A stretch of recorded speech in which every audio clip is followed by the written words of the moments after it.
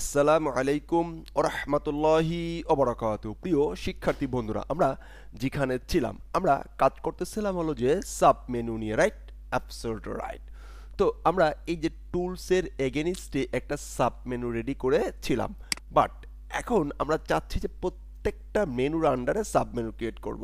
তো আমি প্রথমত চাই যে এই যে ইন্ডেক্স ডট এই যে ড্যাশবোর্ড ডট পিএইচপি এখানে কি হবে, সাব মেনু তৈরি হবে এর আন্ডারে। তো এটা যদি আমরা করতে চাই আমাদেরকে এইখানে লিখতে হবে যে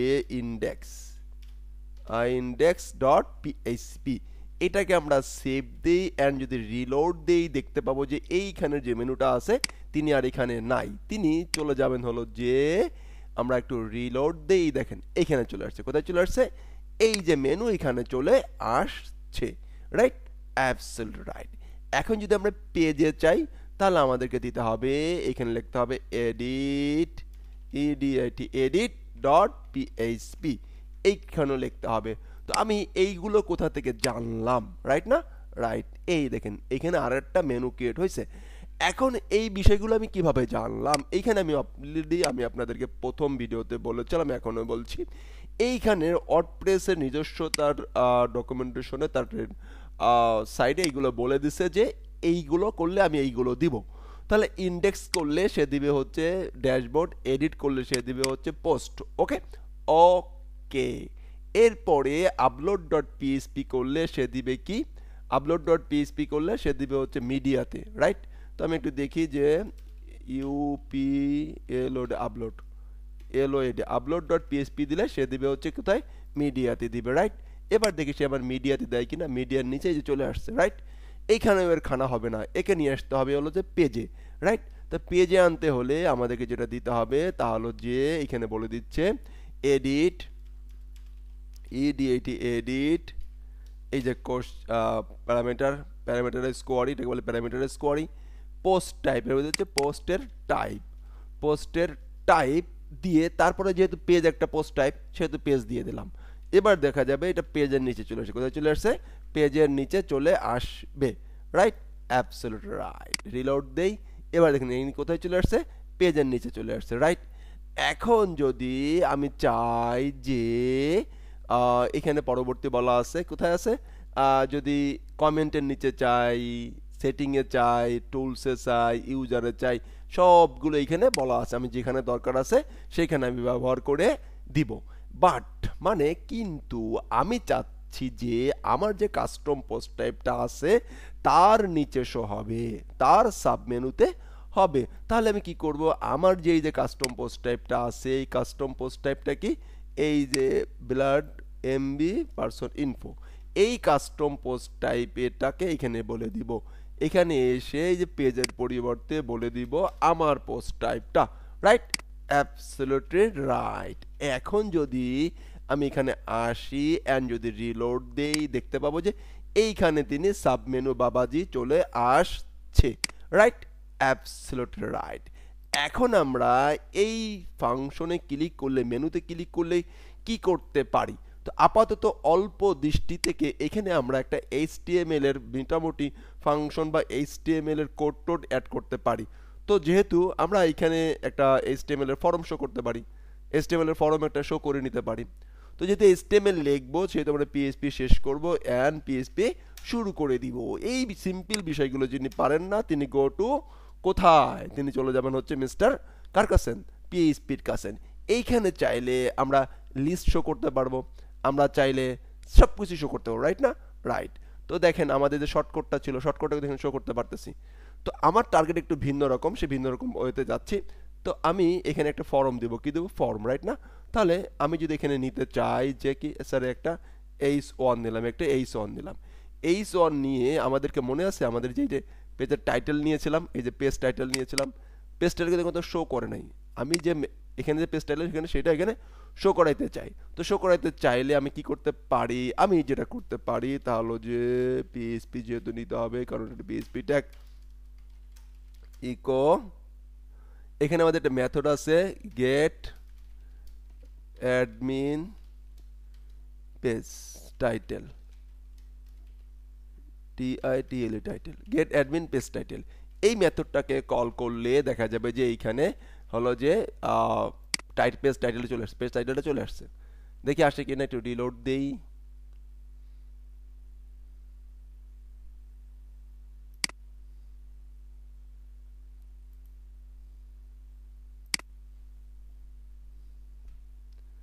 get page get admin add mn page page title title fine, absolutely fine।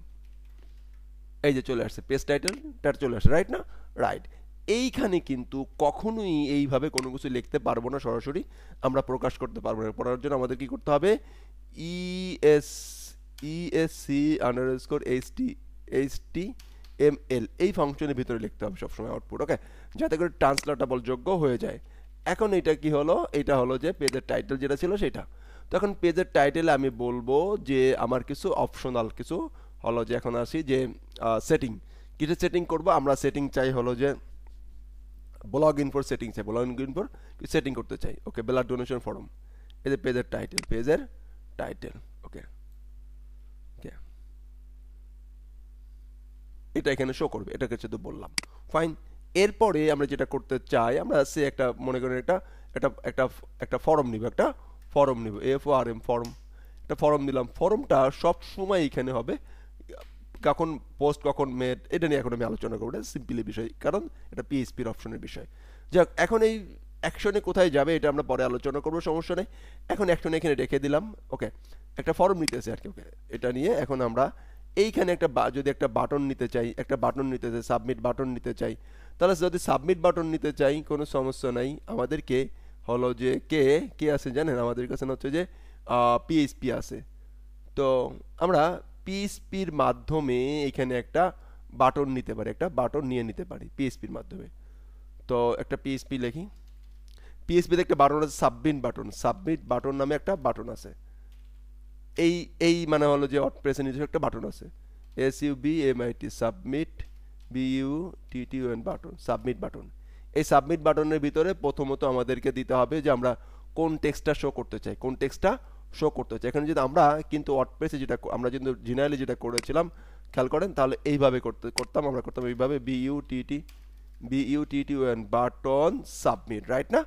Absolutely right. এইভাবে করতাম, লিখতাম যে ইউজার ইনফো সেভ, লাভ একটা কিছু।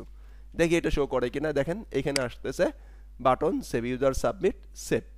এইভাবে কিন্তু এটা করা যাবে না ওয়ার্ডপ্রেসের জন্য। ওয়ার্ডপ্রেস বলতেছে তুমি যদি কোনো একটা সাবমিট বাটন চাও, সমস্যা নাই, আমি তোমাকে একটা মেথড দিচ্ছি, মেথডের নাম হচ্ছে সাবমিট বাটন।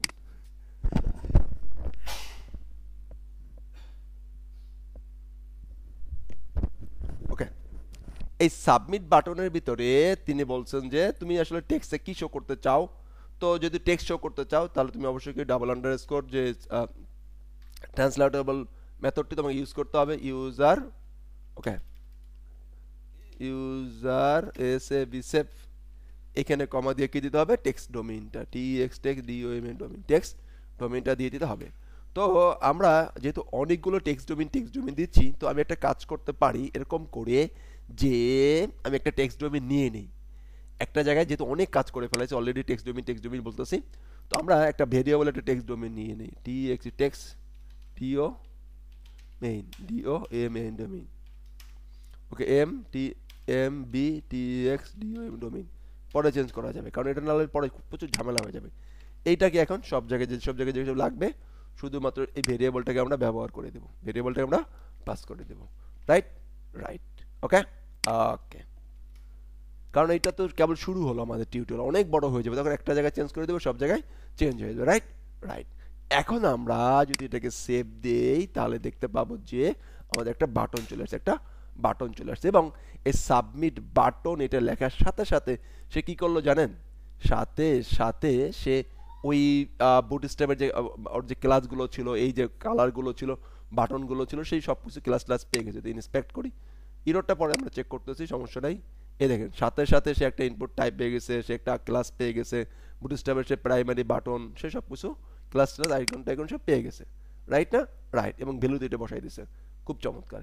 এখন যদি এবং একটা প্যারাগ্রাফ নিচে প্যারাগ্রাফের উপর একটা পি ট্যাগ নিচে পি ট্যাগের উপর কি করছে একটা সাবমিট বাটন দিছে তারপরে এটা আসছে এইখানে যেটা তিনি করছেন টেক্সট ডোমেইনটাকে সে পাচ্ছে না টেক্সট ডোমেইনটা সে পাচ্ছে না কারণ কারণ হচ্ছে কি এটা তো গ্লোবাল এটা কি হলো যে গ্লোবালি ডিক্লেয়ার করা হয়েছে না তো এই জন্য এটাকে আমরা একটা কাজ করতে পারি এটাকে আমরা সে অনেক অনেক অনেক অনেক ধরনের কাজ করা যেতে পারে আপাতত একটা সিম্পলি বোঝাই কোনো ওয়ে না যে AC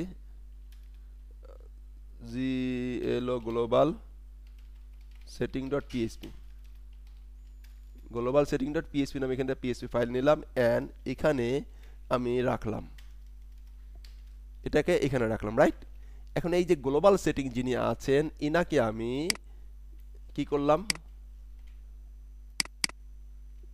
GLOBL global ACTTN setting এখানেও রাখলাম এবং এইটাকে আমরা কপি করে আমাদের যে সাব মেনু যেখানে রাখতেছিলাম এখানেও ইনক্লুড করে দিলাম এবার দেখি ও আচ্ছা এটা তো ফাংশনের ভিতরে তাকে আবার কি করতে হয় গ্লোবাল লিখতে হয় ওকে এখন দেখেন আমার সমস্যা নেই এটাকে আলোচনা করছি এখন আবার ইরোডটা খাবো ফাইন এখন এইটাকে পাওয়ার জন্য আমাদেরকে এইখানে অনেকভাবে করা যেতে পারে $GLO $_GLOBL গ্লোবালস এর ভিতরে পাস করতে পারি আমরা এবার দেখেন ইরোডটা আছে কিনা ফাইন গ্লোবালস আচ্ছা গ্লোবালস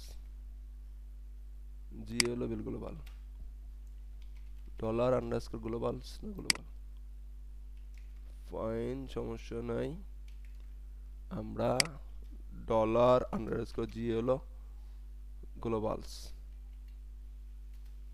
খুঁজি ওকে ও আন্ডারস্কোর নাই দেখছেন মানে আন্ডারস্কোরটা নাই জানি প্রবলেম সলভ হয় নাই undefined variable globals spelling ভুল find text domain undefined variable text domain right text domain টা কি undefined আচ্ছা fine